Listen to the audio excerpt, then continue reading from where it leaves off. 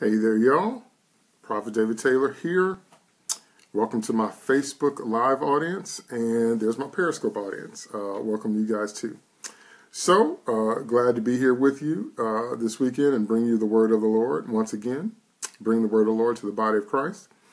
And as you know, I always pray before I come on. I say that because I want you to know I'm not just making stuff up, and I'm not just shooting from the hip. And I also say that because I want you to know, remember I taught you, you can always test a prophetic word.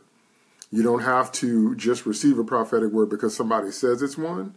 You can always test it. So that's why I always tell you that I pray before I speak, because I want the Spirit of God to speak through me.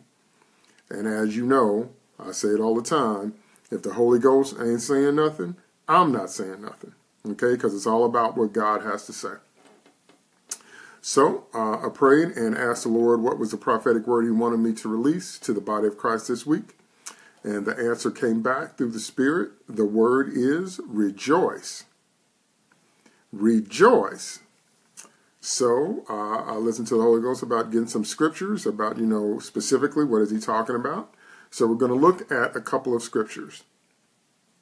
We're going to look at Nehemiah 8:10, a very familiar scripture. And we're going to look at how that applies to us today, right now, in this context.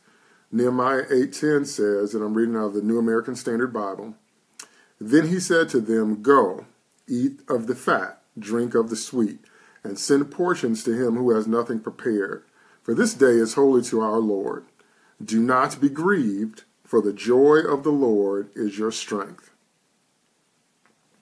Again, "Go, eat of the fat, drink of the sweet, and send portions to him who has nothing prepared. For this day is holy to our Lord. Do not be grieved, for the joy of the Lord is your strength." So what does that mean? That means that the joy you find in God and the joy you find in serving God is the thing that gives you strength to continue. There's this verse where Jesus says the Lord had been ministering and he'd forgotten to eat. And so Peter and his friends told the Lord, "You should eat something." And the Lord responded by saying, "I have meat to eat that ye know not of." Because the Lord's joy, he found so much joy in serving the Father. That's why Jesus said it all the time, that he was there to do the Father's will. And the Lord found so much joy when he was a human in serving the Father that sometimes he'd forget to eat. Now, you and I know the only time you're going to forget to eat is if you're caught up in something you love. That's the only time you're going to ignore the hunger pangs in your stomach. If you are caught up doing something that you love, then you can skip your meal then. I'm going to look that scripture up for you because I want to give you that address. But the only time you're going to get caught up in something that makes you forget your meal is if you're enjoying what you're doing. That scripture is in John chapter 4. Verse 31 says, "Meanwhile the disciples urged him, 'Rabbi, eat something.' But he told them, 'I have food to eat that you know nothing about.'" King James, "I have meat to eat that you know not of." So that was one of the Lord's secret weapons when he was a human. He got so much joy out of serving the Father that sometimes, again, he'd forget his meal. So that's what God is trying to tell us today, that the joy of the Lord is our strength, that we find so much joy in serving God that's what gives us strength to go on. But that also means the converse is true. That means that if you have lost your joy in living, you are tired all the time. There was this basketball commercial on several years ago, and it was a bunch of old school players sitting around on a basketball court. And I think it might have been a Nike commercial. They were talking about playing basketball. And one of the dudes said, "Is no one that's winning that's talking about their arm is tired." I thought that was awesome because it's so true. In the heat of a basketball game, whichever team is winning, whichever team has the momentum, whichever team is up on points and look like they're going to win, they just shoot and they just run and shoot and run and shoot. You know why? Because they have the joy of winning. It gives you energy. Okay? So this is true on every level it can be true on. And this is another really good practical example about how sometimes people try to use these super spooky spiritual explanations to make you feel like The joy of God is going to church and getting filled with the Holy Ghost and falling out and rolling around on the floor and then going back to a life you're not happy with. No. No, it's not either or, it's both and. You both can enjoy the presence of God and get in his presence and get filled with the Holy Spirit and enjoy praising him and go back to a life that makes you happy. That's the way Jesus lived. Jesus did not just spend all his time in prayer with the Father. He spent a lot of time in prayer with the Father. But then the Lord came out and worked and lived among the people and did what the Father called him to do. So the Lord had vertical joy, joy in his relationship with the Father, and he had horizontal or living joy, joy in living, because he was doing what he was born to do. He was doing what he loved to do. Okay? And that's what gives you the joy and the strength to move forward, because I promise you, if you're not living your dream, if you're not living the life you're supposed to be living, you are tired all the time. Depressed, don't want to get out of bed, don't feel like there's a reason to go on because you got no joy in living. Okay? So what specifically is different about the joy of the Lord? Well, we're going to look at some other scriptures to answer that question. So let's look at Psalms, the book of Psalms, chapter 126, verse 5. Oh, actually, I'll start at verse 4 and then read into verse 5. Verse 4 says, "Restore our captivity, O Lord, as the streams in the south. Those who sow in tears shall reap with joyful shouting." In the King James Version, it says, "They that sow in tears shall reap in joy." Now, let me remind all of you Protestants watching me, let me remind all you 21st century Western American Christians that the idea of going bye-bye to some pie in the sky when you die is not biblical. All of the promises that God gave the Jews were practical and physical right now for this life. What Jesus did when he came was he added eternity to earth. He added eternal life, and he added all that God has in the heavenly realms for you once your spirit steps out of your body. He added that to the program. But all of the promises of God to the Hebrews were physical. They were practical, and they are right now.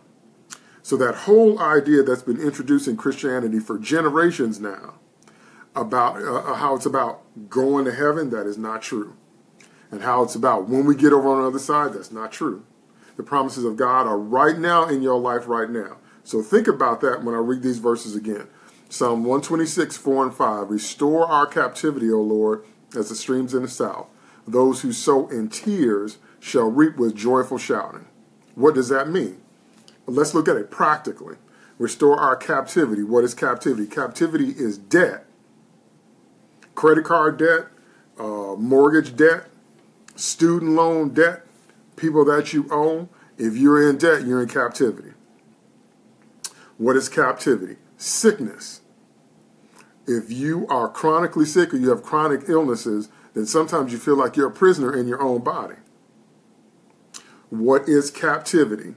Captivity is bad relationships and bad marriages. Because I promise you, if you are married to the wrong person or you are with someone you don't really want to be with, you feel stuck.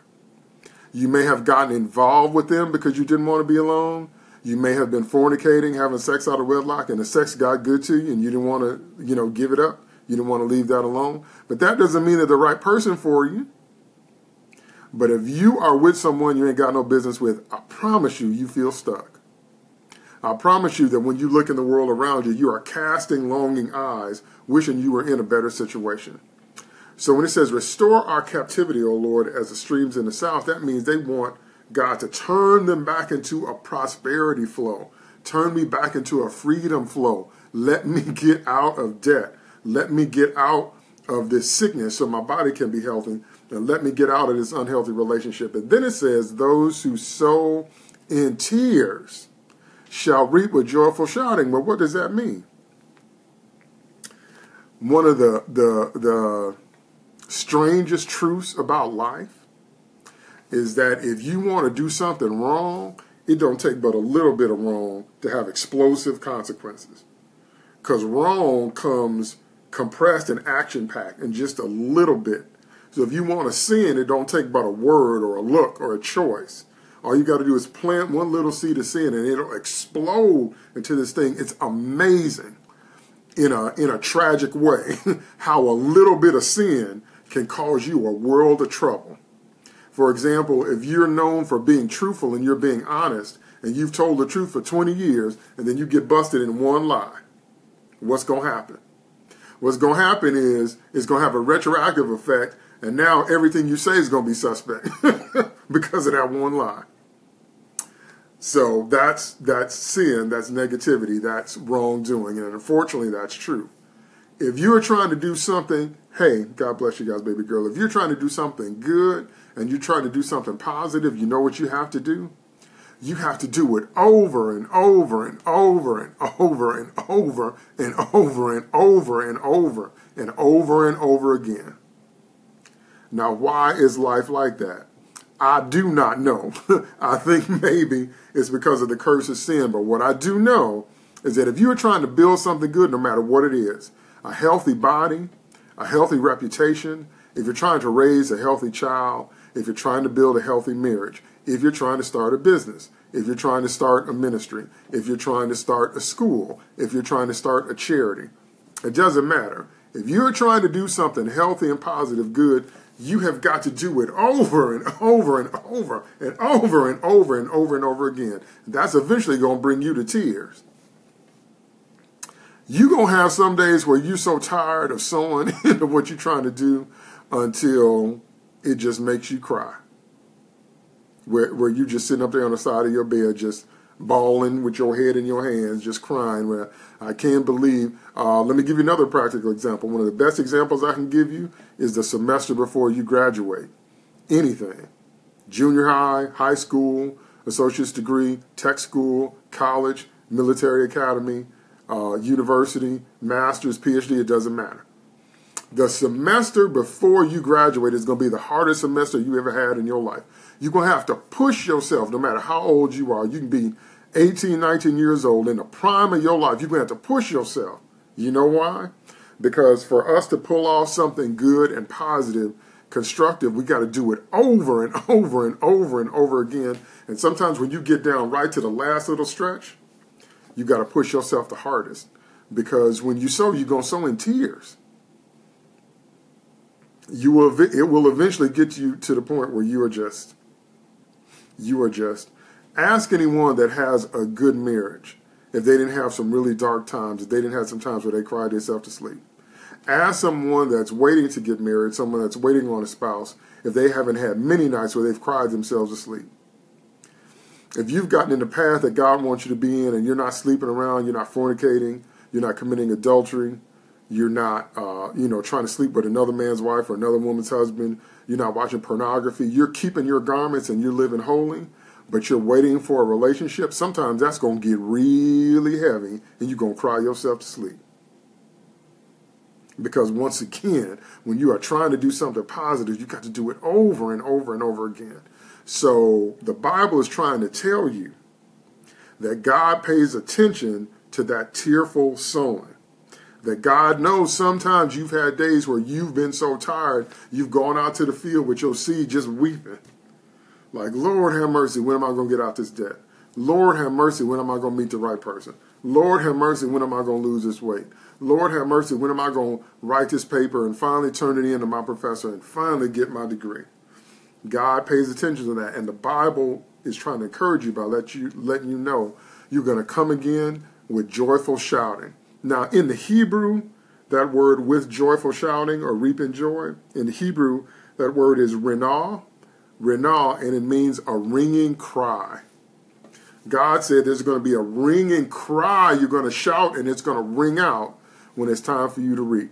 So, again, the word that the Holy Ghost gave me for today was rejoice. That means it's time for that ringing cry. So that means that those of you that have been sowing in tears, that have been doing good over and over and over and over again, it's time to rejoice because you're going to get your harvest. It's time for your harvest. And it also means, and I heard Bishop Jakes talk about this too, it also means you have to change your attitude. What does that mean? It means you sow in tears, but you got to reap in joy. You can't reap being miserable. You have to be happy. You have to have a positive attitude. If you don't approach your harvest with a positive attitude, you're going to miss it. You're going to miss a lot of it, and you might miss it altogether. What do I mean by that, and what does that mean practically? That means if you're bitter against men, and God is about to send you your husband, and every man that talks to you, you snap at him because you've never forgiven your ex or never gotten over your past, that means God sent that man right into your life, and you still so bitter and angry, you pushed him away. That means you missed your harvest, being bitter because you didn't learn how to come back to be joyful.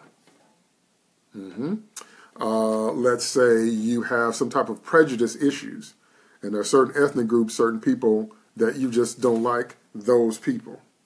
What if God is going to send you a breakthrough in your career through somebody you don't like? When you meet them, if you are full of prejudice and anger and bigotry, that person might be coming to you to hand you the biggest blessing you've ever seen, and you pushed them back with that negative attitude because you're not joyful. That's very real. A lot of people have missed their blessings in life because they had that negative spirit when it was time to harvest. And the Bible tells you there, you got to reap with joyful shouting, with a ringing cry. You got to be on the positive tip to reap the harvest God wants you to have.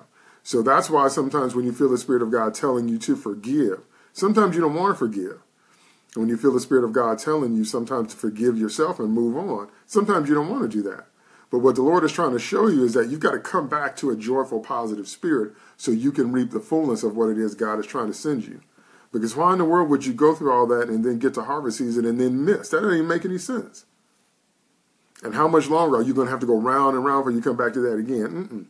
So let's just forgive and forget and move on and forgive ourselves and forget other people. Let's ask God to purge us of our prejudice, our bigotry, our bitterness. Another practical example is if you've never forgiven your parents. Lord have mercy, that's huge. When you are a child, you hold every sin your parents committed against you in your heart. Because when you're a child, you think your parents are supposed to do you perfectly.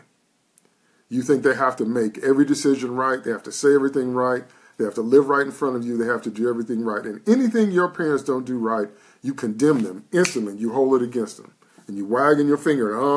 Mama's a hypocrite. She telling me what I ought to do, and she, look at her. That's what it's like when you're a child. When you grow up, God calls you out of that. God calls you to realize that your parents were sinners. They're not perfect people. They have feet of clay, and you need to forgive them and honor them anyway. Do you know what happens if you don't do that? If you don't do that, I stopped by to tell you, you're going to turn into them. Yes, you will. Yes, for those of you that are listening to me and you can't see me, I'm shaking my head. Yes, you will. Yes, you will. You sit up there and you talk about mom and daddy for years and years and years and how they did this and they did that and they weren't no good and this wasn't right and they should have did this and blah, blah, blah, blah. You're going to turn into them. Wait till you have your kids. You're going to find the very thing that you condemned your parents for coming out your mouth. That's why you have to forgive. So that's another practical example of how when God is calling you to forgiveness and to let some stuff go, is because he's trying to move you into joy so that when you have your kids, you are not parenting in a bitter spirit. You can't raise your kids based on what you wish you had gotten. You can't raise your kids based on a completely reactionary posture to your parents. You've got to love your kids for who they are and what they need. So that may mean there's a lot of stuff from your childhood you need to get over. But that is how you reap your harvest in joy. All right, let's look at one more scripture. Galatians 6:9. Let us not grow weary in well-doing, for in due time we will reap a harvest if we do not give up. In the King James Version, you're probably more familiar with that one. And let us not be weary in well-doing, for in due season we shall reap if we faint not. So that's what I mean when I say the word of the Lord this week was rejoice. The Holy Spirit is telling us we're coming into that harvest. And so we need to put on our rejoicing hat. You need to put on your rejoicing mentality. You need to put on your rejoicing attitude so that you can get the fullness.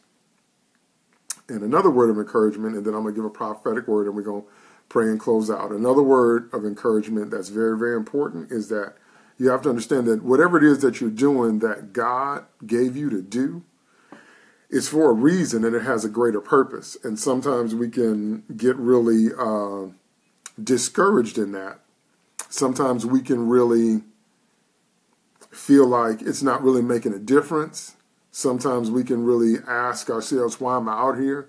Because many times when God starts you out really, really small, just like a tiny seed. And sometimes when you envisioned it like Joseph. You saw this big thing in your mind, but you're never going to start out with the big thing. If you start on the path that God puts you on, you're going to start really, really small and really, really obscure, many times really on the backside of the desert, and don't nobody know who you are, and a whole bunch of things. And it can get really challenging when you're still at that stage. Because a lot of people in ministry, they want to be a big name, and they want to have a big ministry, and they want to be on TV and blah, blah, blah, blah, blah. Because we've been in the age of the celebrity preacher for a while. So when I was a kid, people didn't think that way. People did not go into ministry because they were thinking about trying to get on TV and have a mega church and all. All that stuff happened in the 90s. So now, many times when people think about ministry, they think about big names, big ministries, big churches, all these different kind of things. And serving God is not about that. If you get to that level in your service to God, that's going to be a byproduct of your service to God. But God is about doing what he wants you to do, and God is about speaking the truth of his word, and God is about loving people. And if you love one person with the love of Christ, you have done your job. If you save one soul with the truth of God's salvation, you have done your job. So it's not necessarily about crowds or platforms or things like that. The Lord ministered to crowds, and the Lord ministered in a big platform, but the Lord also ministered one-on-one. So you can't have that kind of mindset when you go into ministry that somehow you're not successful or impactful if you don't have this big kind of, because that's not true. But sometimes, how we think it's true. And if you think that's true, then it's very easy to get discouraged and feel like your life isn't making a difference because you're not a big name minister, and that is not true. If you can change one person's life through the power of the Holy Spirit, if God gives you a word or a teaching or a song or a word of encouragement or sometimes just a smile, and you share that, you can give somebody spiritual food that they'll be feeding off of for years, I kid you not. You can just speak a word in the power of the Holy Ghost, and they can eat off that word for decades. See, you've done your job. You've let God use your life. You've let God speak through you to bring life to others. You're successful. And if you ever do get on that, big name level, there's nothing wrong with that. It's going to be a byproduct. It's not the point. And that's why a lot of people get disillusioned with church, because once you get into many thousands of members, there's no way the pastor or the leader or the prophet or the apostle or the main person that you came there to see, there's no way they can spend time with you personally with all those people. That's not physically or humanly possible. And a lot of people get really disappointed. A lot of people get really angry and offended because they really believe that you can go to a 10,000, 20,000, 30,000 member megachurch and get personal attention from the pastor. That's almost never going to happen. So if you're going to a big name church with the idea that somehow the pastor, the apostle, the prophet, the main person is going to pay special attention to you, if it doesn't happen and you get an associate minister or a junior pastor or whatever, then you get all mad. Moses had that same problem. You can't minister to all those people one-on-one once you get up into numbers like that. So that's what I'm trying to tell you, those of you that are in ministry or going into ministry. I'm trying to encourage you to help you understand it's not about numbers. It's about letting God use your life in whatever way he's called you to do that. Whatever God has called you to do. Looks like Periscope dropped up. I don't know what happened. Whatever God has called you to do, it's about letting him use your life in that way. It's not about numbers. I guess my phone is ringing. I'm going to have to call my son back. So, Looks like I lost. Excuse me. Looks like I lost my Periscope people. Hold on. Let me pull them back up. I'm sorry.